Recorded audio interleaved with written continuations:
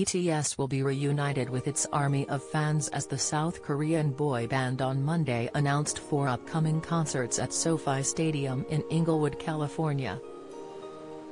4 concerts have been scheduled for November 27, November 28, December 1 and December 2 at the new venue that serves as the home of the Los Angeles Rams and Los Angeles Chargers of the National Football League.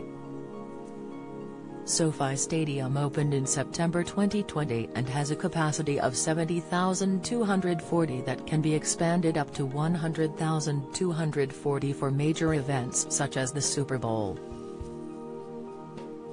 The concerts will be the first chance for BTS to perform live in front of its army since the conclusion of the group's Love Yourself World Tour in October 2019.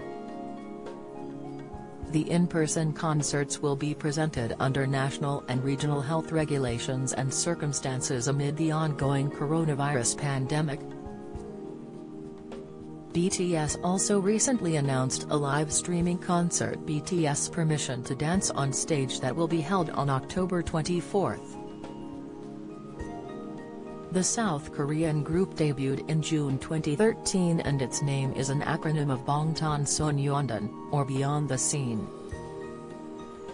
The members of BTS are RM, Jin, Suga, J-Hope, Jimin, V, and Jungkook. BTS has racked up 5 #1 Billboard Hot 100 singles in less than a year and was named Time magazine's Entertainer of the Year for 2020. The group last week delivered a speech at the United Nations in New York City that included a plug for vaccines, young people and the Earth's well-being.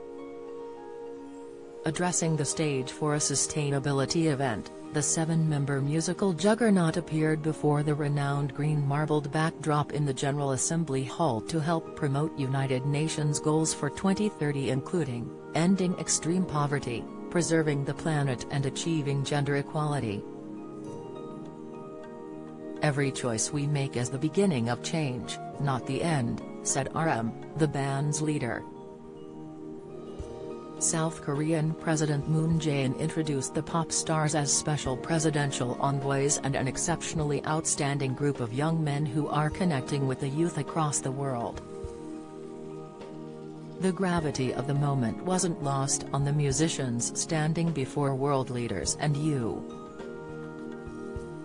Secretary-General Antonio Guterres.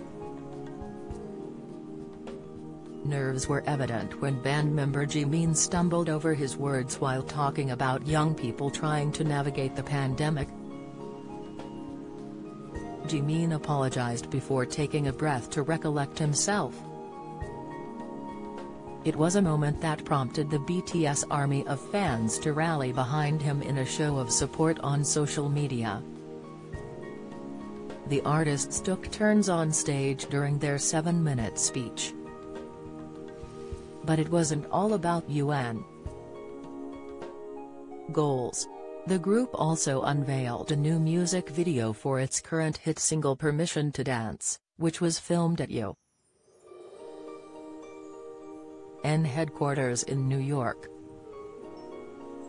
The singers crooned, "Don't need to talk the talk, just walk the walk," while dancing their way from the General Assembly Hall to the garden overlooking the East River. The speech last week marked the group's second appearance at the UN. The band took part in an event in 2018, when RM spoke about its work with UNICEF.